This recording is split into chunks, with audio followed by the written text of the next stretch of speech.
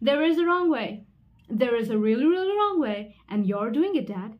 You're doing it so wrong, okay? You don't know how long it took me to get those. I waited all year since last Easter, and okay, I don't mind sharing with you, because I like you, and I could give something that I like, and you like it too, right? But this is just too much.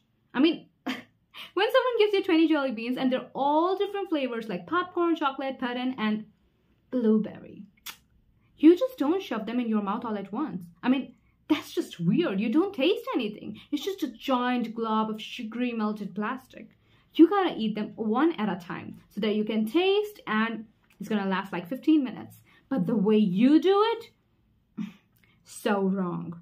I mean, it's like gone in 30 seconds. You tell me not to waste water, which is basically free. And a bag of jelly is like, I don't know, $10?